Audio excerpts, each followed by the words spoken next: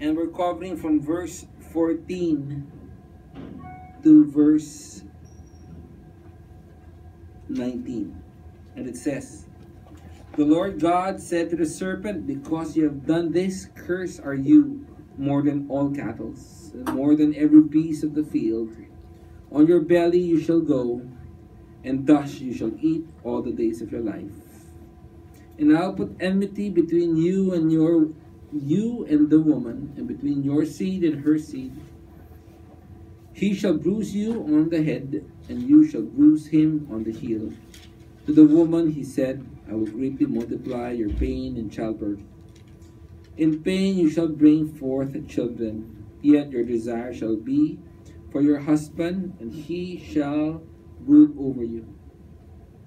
Then to Adam he said, because you have listened to the voice of your wife, and have eaten from the tree about which I commanded you, saying, you shall not eat from it, cursed is the ground because of you.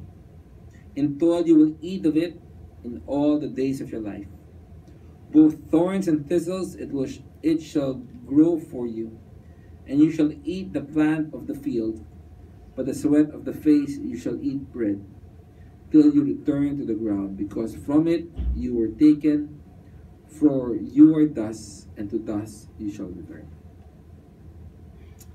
You know, we saw last week one of the effects of sin. We saw last week how great the love of God was and is to Adam and Eve. But God called out to Adam, Adam, where are you? Wanting them to repent. And yet, Adam and Eve did not. And then God said, who told you that you were naked? Again, Adam and Eve did not come clean. And they were finding excuse. They're saying, Lord, we hid from you. Why? Because we were afraid, because we were naked. But God said, Adam, you were not naked. Now tell me the truth. Adam refused to tell the truth. Then God confronted them, but did you eat?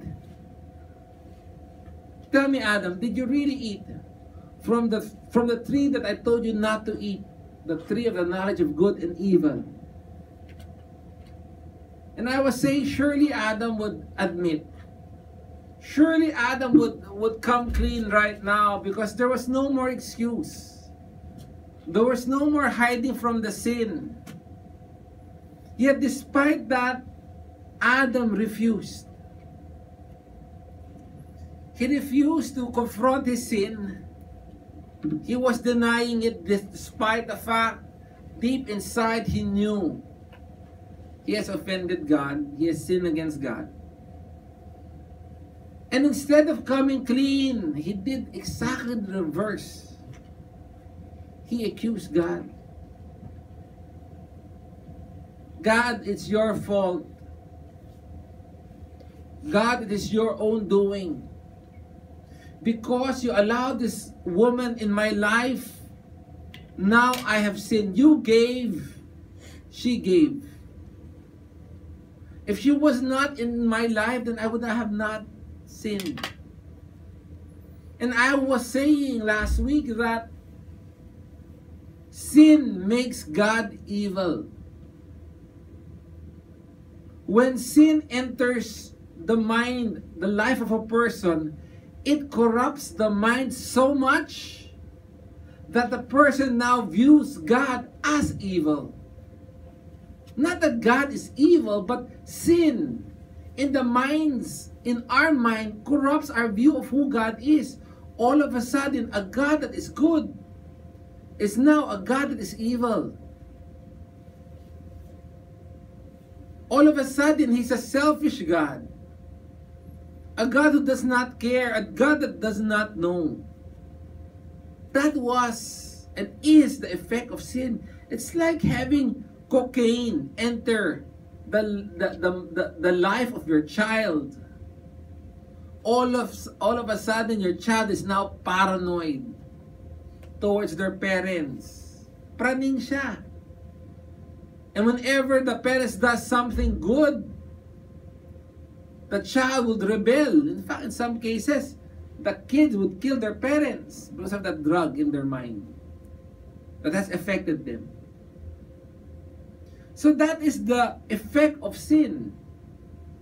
But you know, saying that is very humanistic. It's very us-centered.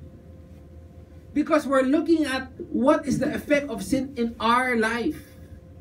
We say sin does this, it makes us fallen. But what's worse about sin is not what it does to us, but what it does to God. The most vile thing about sin is that what it does to God. Sin dishonors God. Sin desecrates God. Now you ask Bob, how's that? How does sin desecrate God? You know, sometimes if you, especially the Americans, or Americans and Muslims, right? When they see a flag in let's say Libya being burned, what happens? The patriotic Americans gets angry. Why? Because it dishonors America. America naman is not really changed per se, but the desecration of the flag is a desecration of America. That's why patriotic Americans would really get angry and would fight and would enter into a quarrel if someone dishonors the flag. Same is true with man. When man sinned, it dishonored God. All of a sudden, God felt distant. All of a sudden, the name of God is dishonored. Please go to Galatians chapter 1.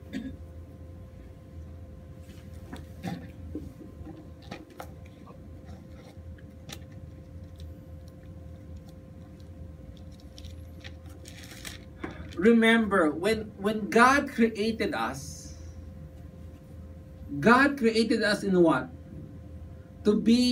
He created us in His image and likeness. And what does that mean? That as human beings, we are to bear the very essence of God, the very attributes of God. You and I should reflect. Our lives should be a reflection of who God is.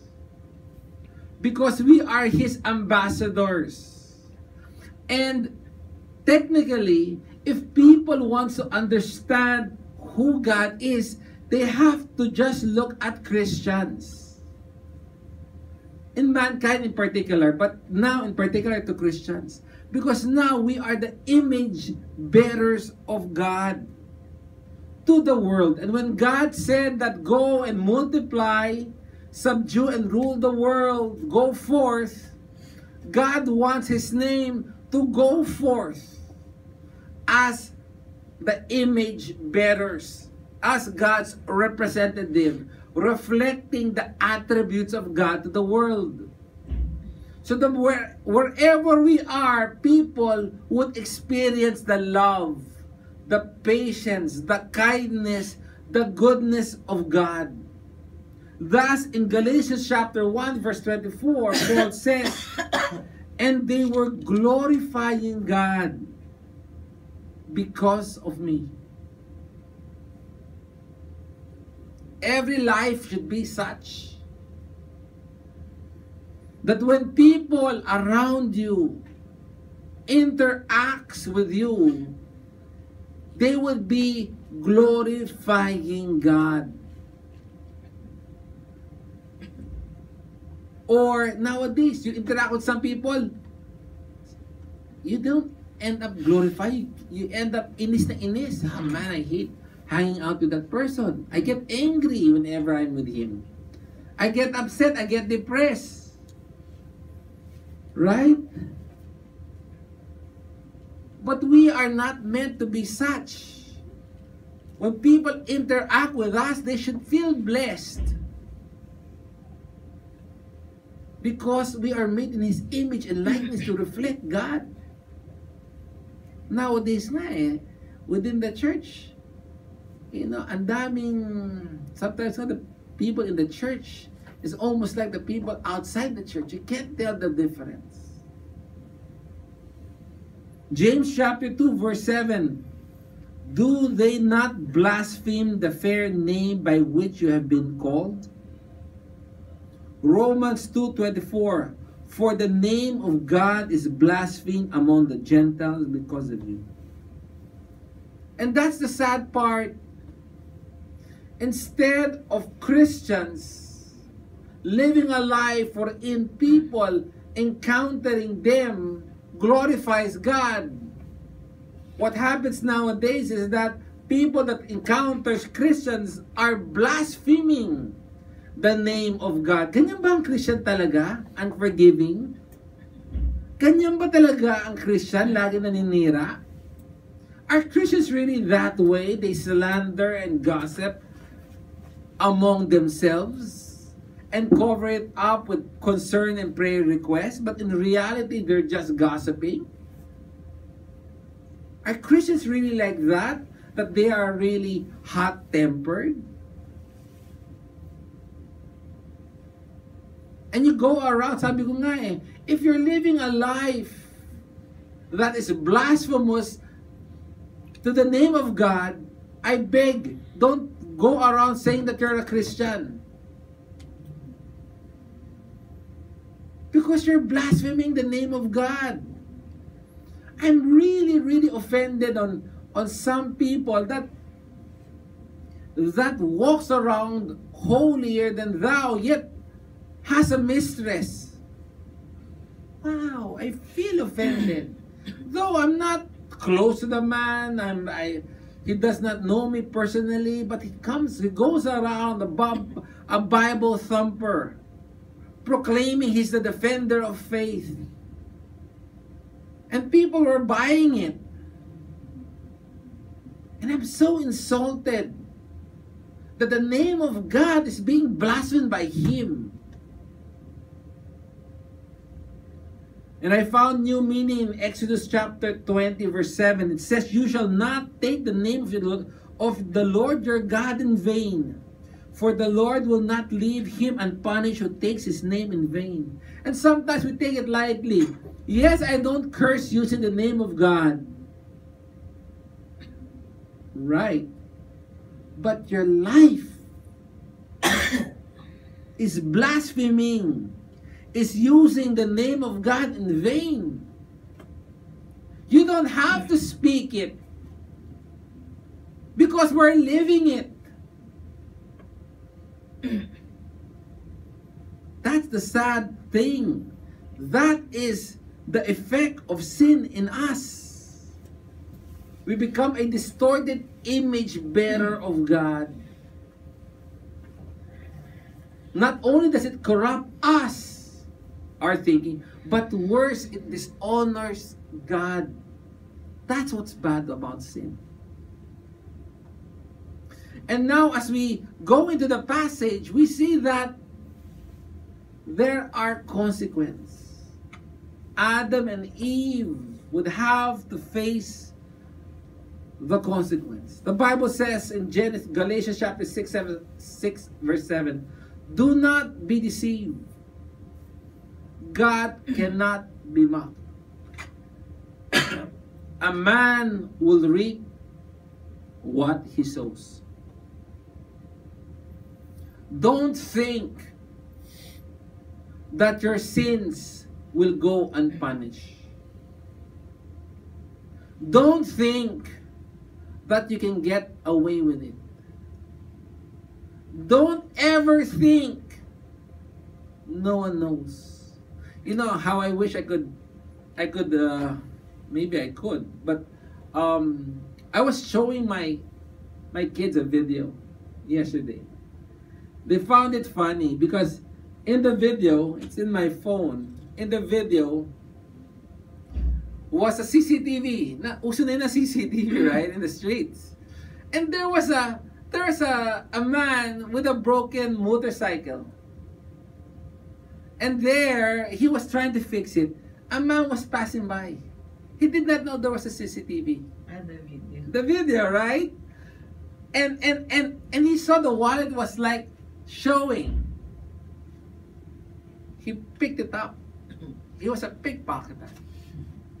Then when he was about to leave, he noticed there's a CCTV camera. And he covered his mouth.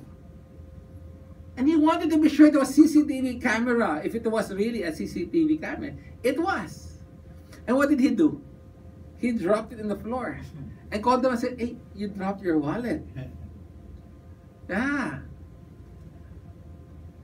And I told my kids, guess what? Yeah, I showed it to them. Guess what? How sad, right? How sad that we don't realize that God sees all our moves.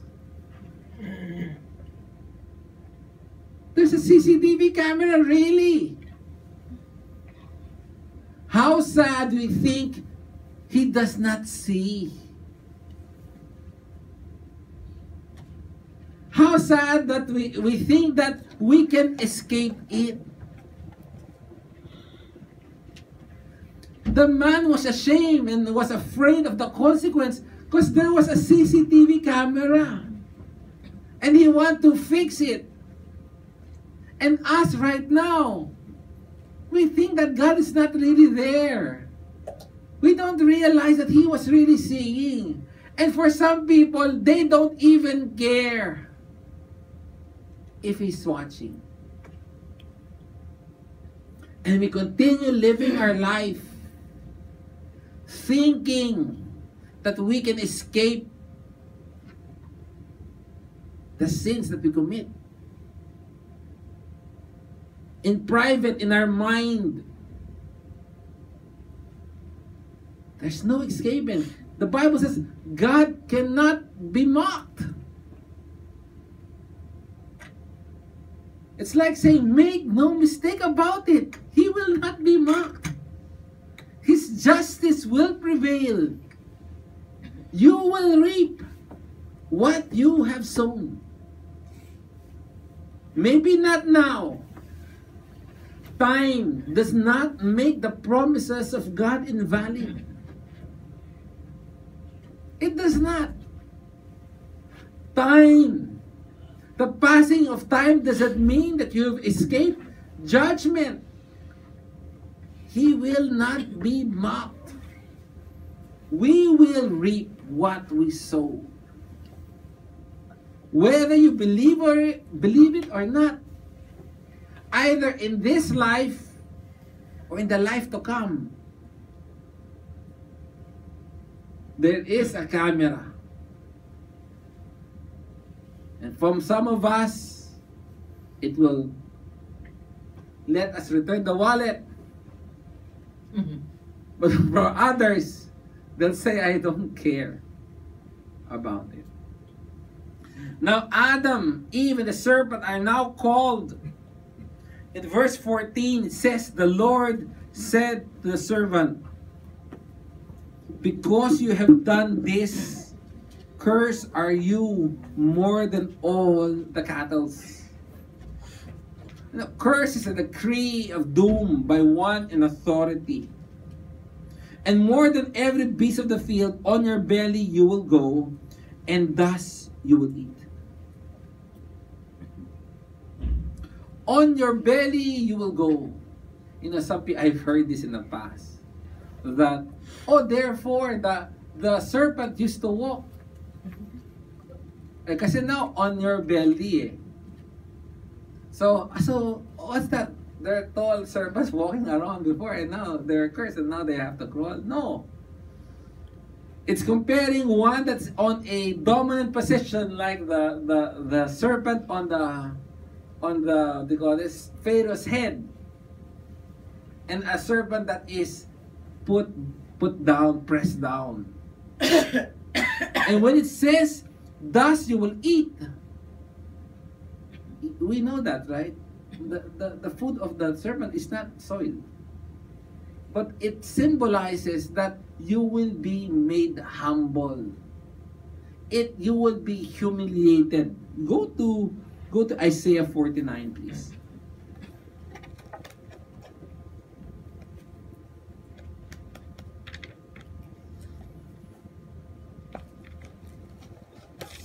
Isaiah 49 verse 23 says, "Kings will be your guardians, and their princesses your nurses.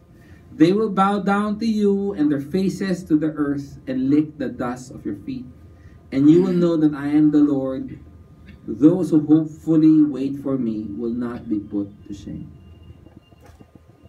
So when they say that the serpent will eat dust, it means that you will be humiliated as part of the consequence that you will get for doing this, for tempting Eve. And it says, all the days of your life. I mean, that's hard, right? Sometimes we have consequences that would last a minute, an hour. But there's some consequences that will last us all the days of our lives. And like whenever the serpent would crawl on the dust, that crawling of his is a constant reminder of the crime that he has done against the Holy God. He would be crawling, he would be humiliated, and whenever he crawls, it reminds him of the sin he's done against God. And sometimes that's how sin is. Sin has eternal consequence. Some is temporal. But sometimes, I always think of these people, and lately there are a lot. We're in road rage. There's an altercation on the road. One car cuts another car. The guy in front gets mad. He steps down in anger, and what does he do? He shoots the guy. 10 minutes of his life. He couldn't control his temper. All of a sudden, his whole future is now wasted. He has thrown his future out the window for just a momentary pride. He has to suffer the consequence. And sometimes we have to watch ourselves, di ba? A harsh word that we spoken, an action that we did, might have long-term consequence. As it says, all the days of your life. The serpent in Isaiah 65, when God was saying, I will create a new heavens and a new earth, and there will be no more weeping, there will be no more crying, and labor will not be that difficult because I'm creating a new heaven and a new earth. And it says, the wolf and the lamb will gaze together. But guess what? It says there, in the new heaven already, in the new earth, the serpent will still crawl. The curse given to the serpent is for all his life. Even in the new heavens and the new earth, he will still be humbled for that sin. And maybe, maybe for a husband who cheated a wife and the wife finds out, there might be consequences wherein the wife will never have trust in the husband. So we have to realize that sin has consequences, temporal and some permanent. Verse 15, it says, I will put enmity between you and the woman, and between your seed and her seed. God said, there will be hostilities. There will be two combatants here. From now on, wherein there will be a fight. Friends now has turned into enemies between the serpent and the woman. So bad that not only will you, the woman, and the serpent fight, your descendants will fight each other. Ninuno mo, your descendants will be fighting. Away pamilya to. This is a family feud that will last for all generations. And it will be physical. It will be bloody.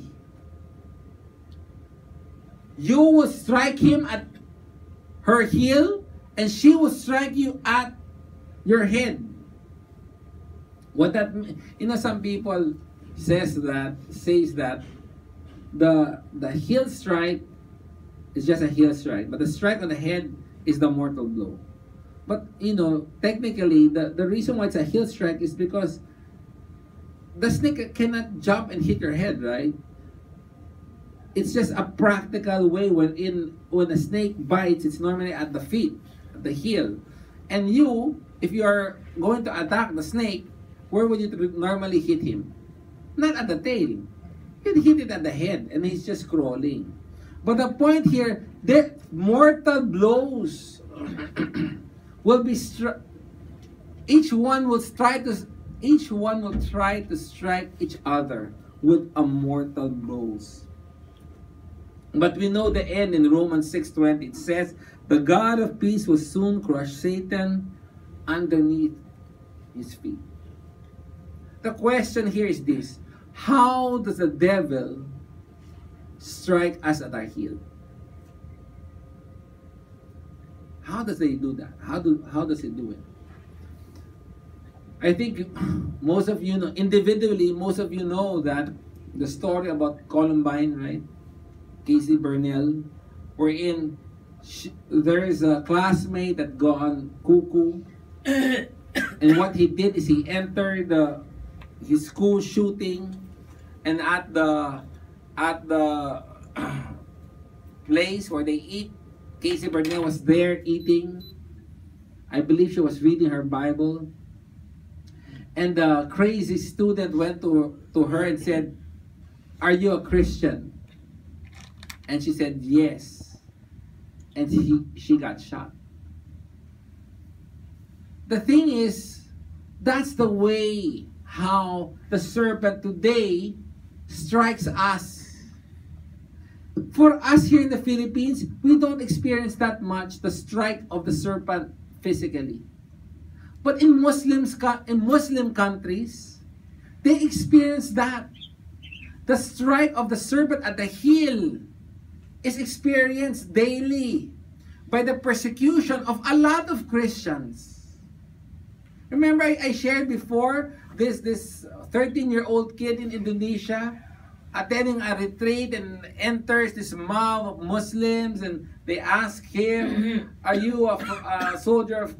Are you a believer?" And he said, "I am a soldier of Christ." And he cuts the hand and asks him again, "Are you a believer of Christ?" And he continues, "Yes, I am a believer of Christ." and he cuts the other hand in Indonesia. And there will be countless of stories that we hear, that we really don't hear honestly. But there are martyrs right now, Christians that are called to stand for their faith. And the serpent will give a deadly blow to them. And honestly, tonight, I do ask for us to pray for them. To pray for the persecuted Christians that are being struck by the devil. Sometimes they're the forgotten brothers of ours who are standing strong in their faith and are willing to give their life. And for us here, I keep on saying, God is not asking you to give your life to Him. God is not asking you to die for Him, but to live for Him. So that's how Satan is striking individuals. Fortunately, not in our society. I remember, my sister knows this, that when I was a young believer, my parents threw me out of the house. Why? Because I was just attending Bible study. And my dad was so enraged. But the problem is I couldn't help but attend. I couldn't help but attend. And I was persecuted by my father. You know, you guys, right? You're so fortunate. You can attend Bible studies. Attend where sabing bawal talaga. Really bawal. Now, in society in general nowadays, how does the serpent bite at the heel of society? There is this pregnant teenager in America trying to hide her pregnancy. And all of a sudden, she gave birth prematurely. In panic, she did not know what to do. She got the kid and just threw it at the garbage. Some neighbors saw it, and the baby was alive. All of a sudden, this girl is now charged criminally for trying to kill the baby who was born prematurely.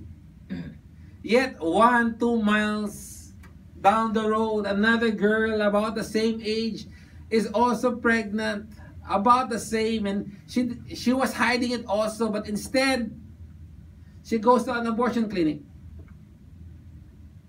And if you visit at the dump site of a abortion clinic, you'll see hands, you see baby's feet, you'll see different parts of the body.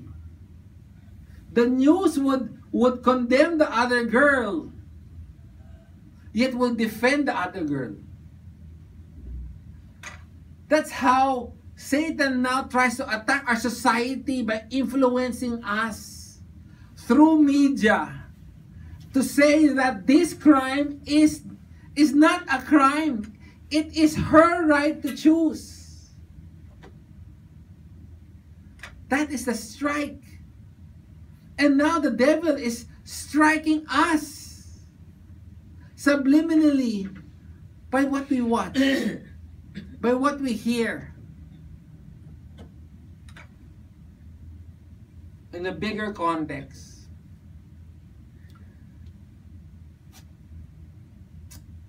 the devil, Satan, is striking us in wars, in terrorism.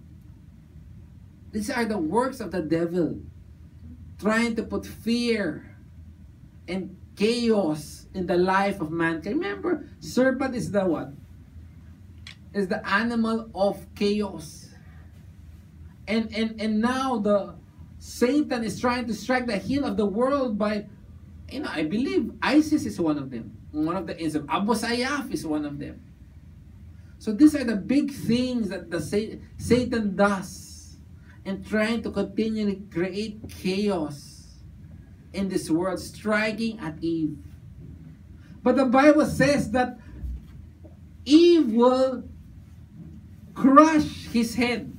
The word strike there kasi, strike and crush is the same word. So Eve will strike his head. How do we do that personally naman? I remember attending a Bible study when I was single. Probably when I was 17 years old or something like that. Our Bible teacher every Wednesday, his name is Tom Rojas. Good guy, he always smiles.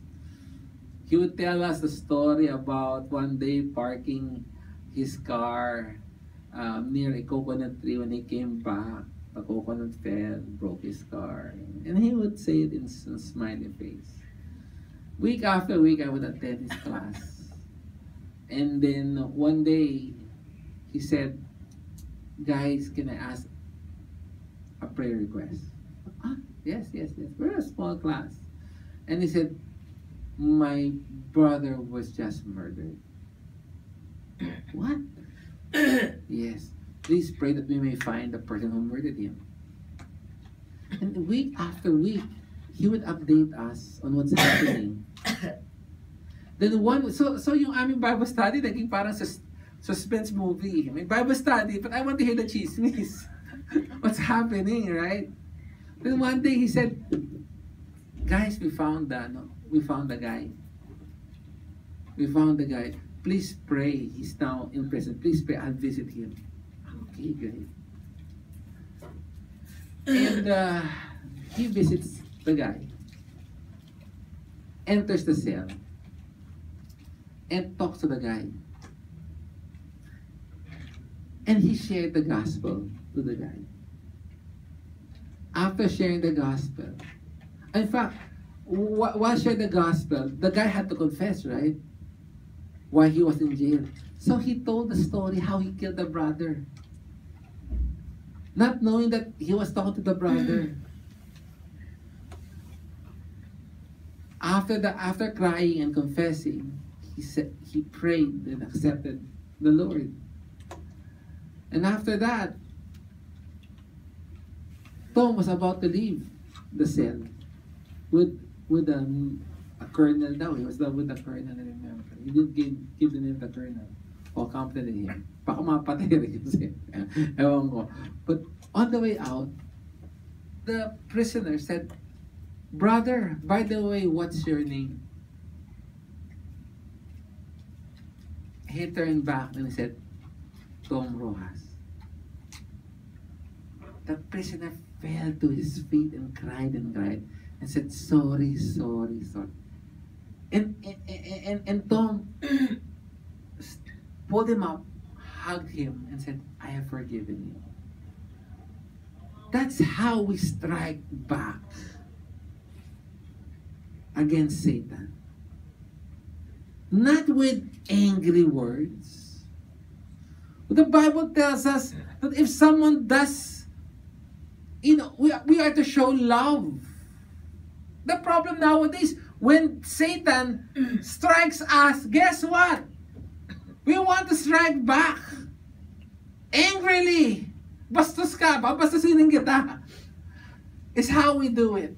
I remember, I think I shared this. There's a pastor, right, in America, wherein the black guy was so angered that there's this pastor in their area. And what he does is he makes graffiti at the church. Did I share this, right? And what the pastor does every morning is he would just paint it. Next day, next week, there's a graffiti again. He would paint it. Next week, he would paint it. Which enraged the guy. Ano ba to si pastor? He just paints it. I'll burn it. And he burned the church to the ground. They took the guy, brought him in front of the pastor, and the pastor said to the guy, you know what, kid? There's nothing that you can do to let me stop loving you. And the kid was hit with that statement and he became a believer. We are to strike back. The Bible says he will strike us, yes. But we are to strike back by showing love, by showing patience, by showing kindness. Why? Remember, we are the image bearers of God. We are to reflect His goodness, His kindness, His forgiving heart, His patience. We are to do that. In the larger context, you heard of Campus Crusade, right? For Christ. They have a video. It's called Jesus. Done in 1979. Showed in more than 230 countries. Seen by 2 billion people. They say. That's how we strike back. Some churches, they have this, they have these programs and trying to reach the gangsters of their place. Feeding programs, orphanages, all these things are done to strike back at the devil. And in so doing, proclaim the name of God. You know, one of the most powerful way of evangelism, one of the great revivals in the past, was through funeral services. What happened before was that poor people cannot afford a funeral service. So the Christians, what they do, they provide a coffin. And they do the service for free. And the only thing is, they just preach every night. Was the ministry. And that's how they try to combat the devil.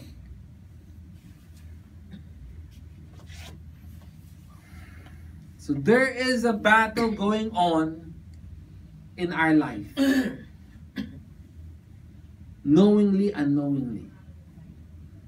And we are to be aware of that.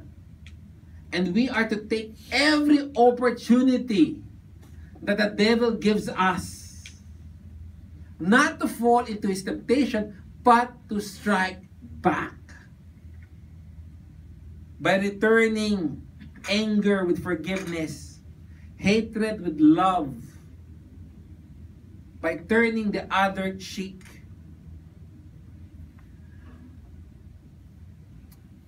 I don't know if you noticed in verse 13 of Genesis chapter 3, if you look into that again. It says, "Then the Lord said to the woman, 'What is this that you have done?' And the woman said, 'The serpent deceived me and I ate it.'" You know, I realized something. Mas okay si Eve kay Adam. No, really, mas okay. Better half nga. Oh, for the mothers, a happy Mother's Day. Happy Mother's Day. You're the better half. Why? Adam, when he was confronted, "Where are you?" Came out accused. "I hid." Right? When confronted with his excuse that he was naked, he did not repent. When asked about his sin, "Did you eat?" He blamed it on God. But kay Eve, walang ganon. "Did you eat?" "I eat." Tapos, ang ganda. Yes, I was deceived, but I eat. Because of that, if you notice, if you notice, kay the serpent, it says, because you have done this, right? Then kay Adam in verse 17, because you have listened to the voice of your wife. But kay Eve, walang accusation. Walang sinabing because.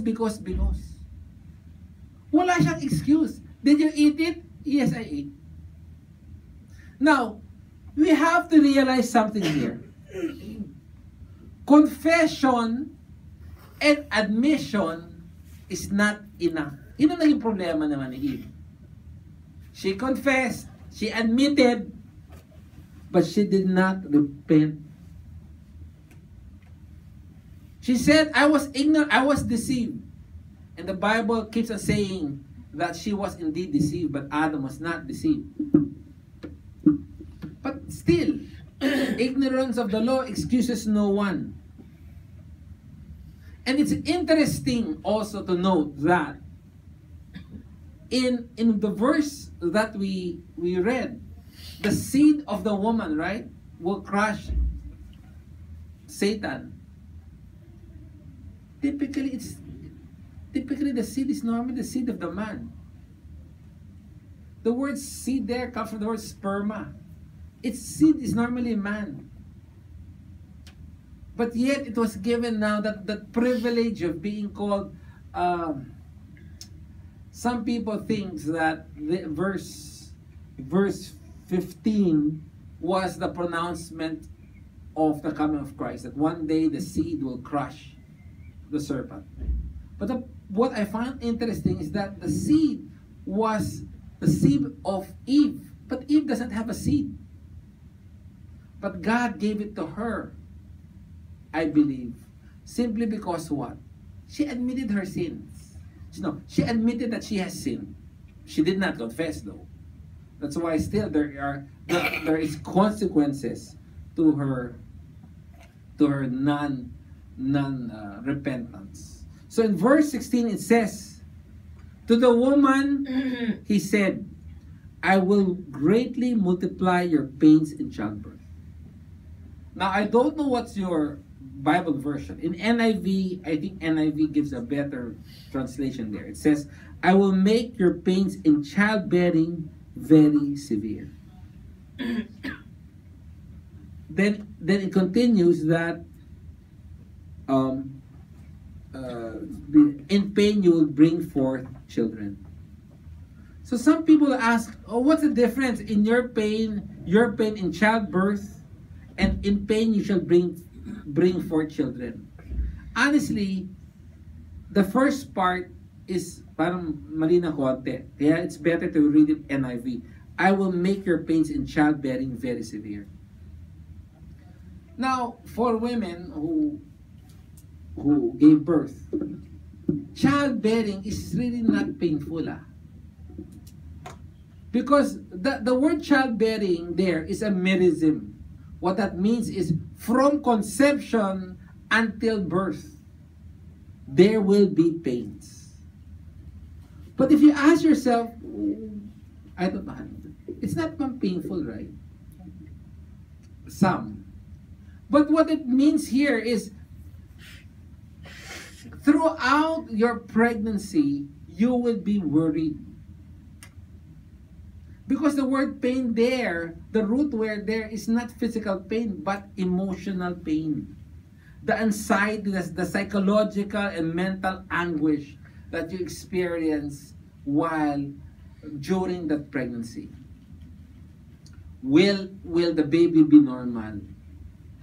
Especially the time, will I survive? Di ba sabi nga, at that time especially, when a woman gives birth, one of her legs is already in the grave. So there's an anxiety. I remember in my first child, I was telling myself, initially, I hope it's a boy, I hope it's a girl. I said, honestly, I don't care. As long as he or she is normal, I'm happy. Now, fingers are complete, right? Feet are normal, nothing abnormal. And that's what it means there. That there will be anxiety throughout the pregnancy. Not only that, when giving birth, it will be painful. And we know that. Unfortunately, fortunately, now there is Sabi ko nga, the magic word is epidural. Right? Anesthesia. And the second part says, yet your desire will be for your husband. What does that mean? Your desires will be for your husband. Now, the common understanding there is that you will desire to rule over your husband. But another understanding for that is this. Woman will desire to have a husband because woman by nature wants to have children. Is what that means. I remember Bettina when she was about 6 years old and was told by his brothers who like squealing about the secrets of their sisters, that Bettina said that when she grows up, she wants to have 3 kids, and she had some names for the kids, right? But you know what? I never heard that from my sons. I never heard my son saying, you know what, when I grow up, I'll have 3 kids and these are their names. It's a woman's instinct.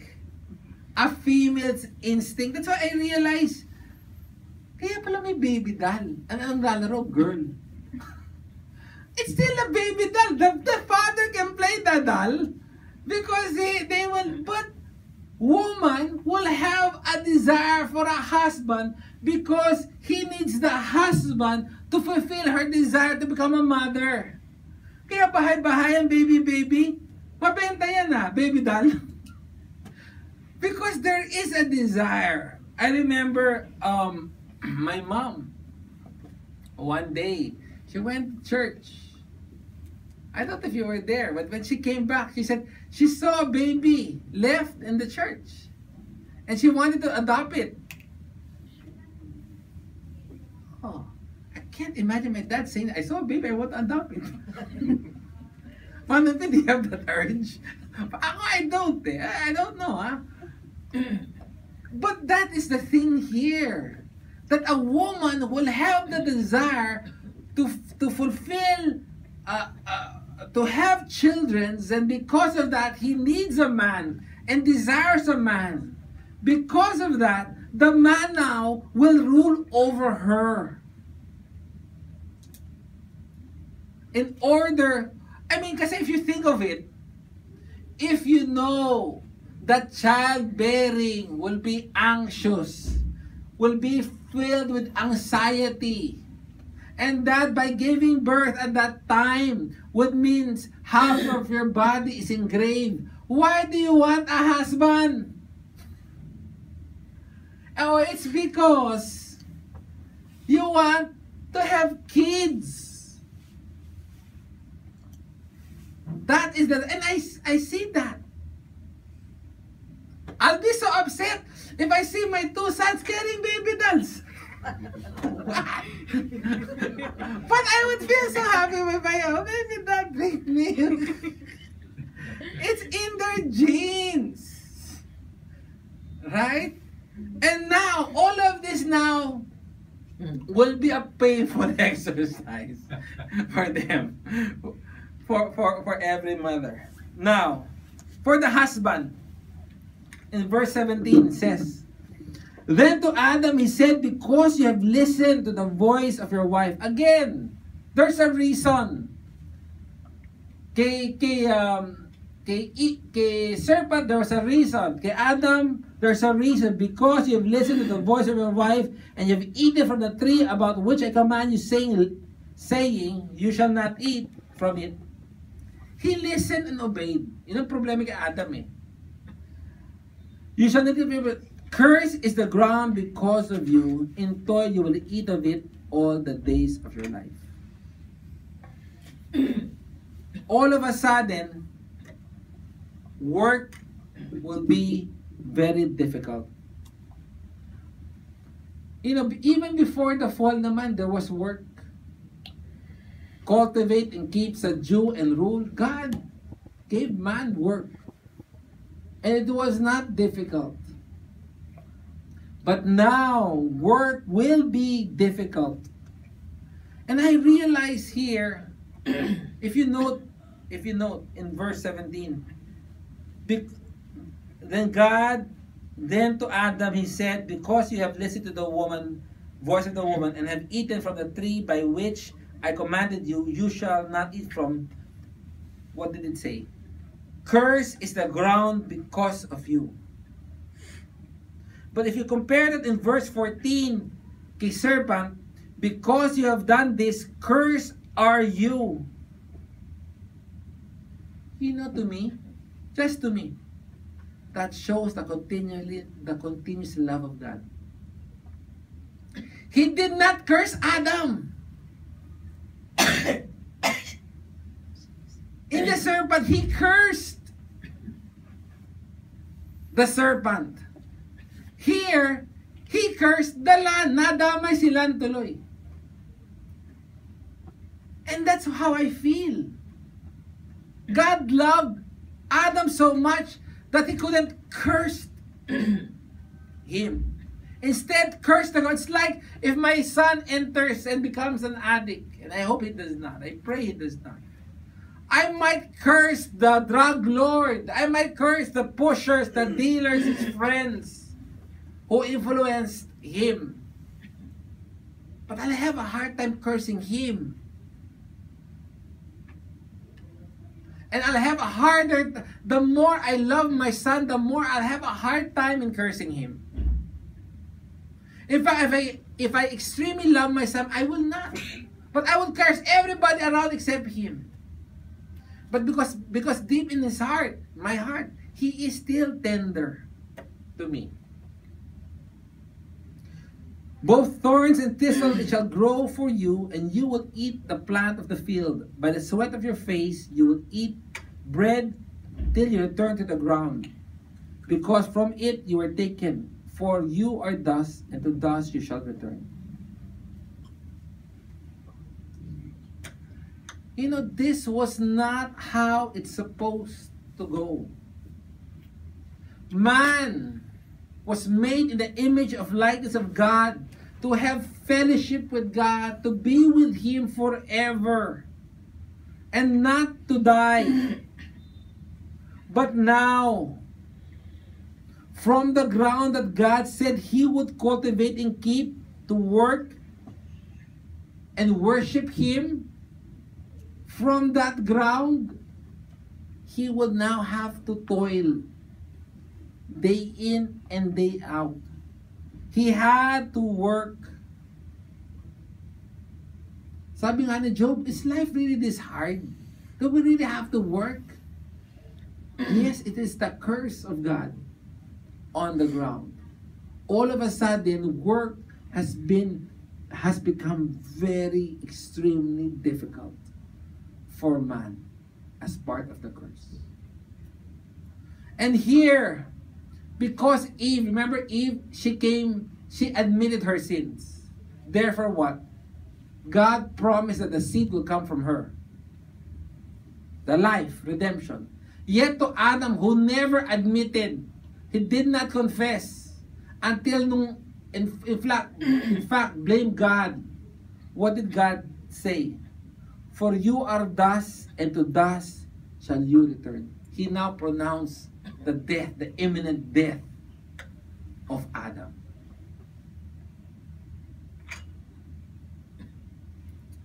Consuelo de Bobo sa akin yan eh. Eve, the seed will come from you. Adam, death was pronounced to you. From dust you came, and from dust you will return.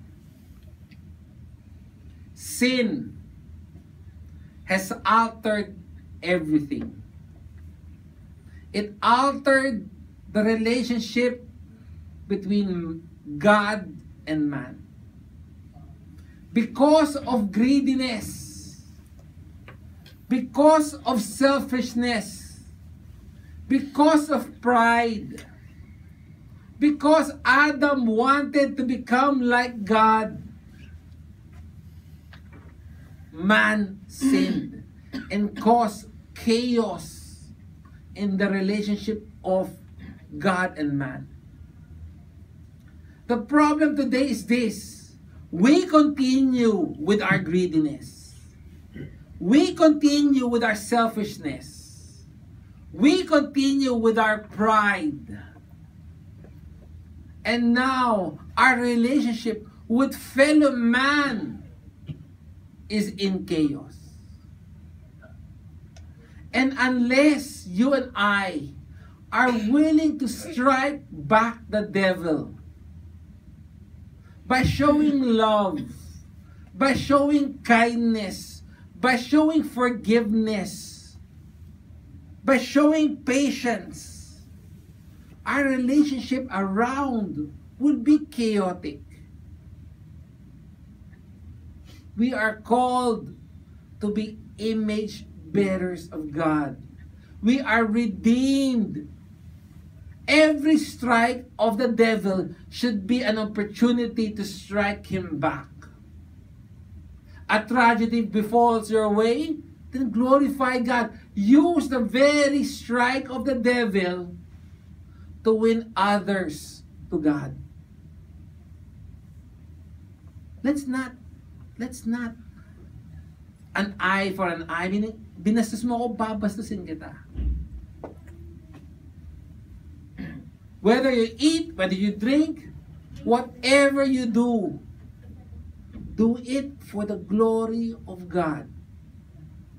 Let us not allow the very nature that caused chaos in the relationship between man and God continue in our lives today, creating chaos between my relationship with the people around me. But may we use it to glorify God.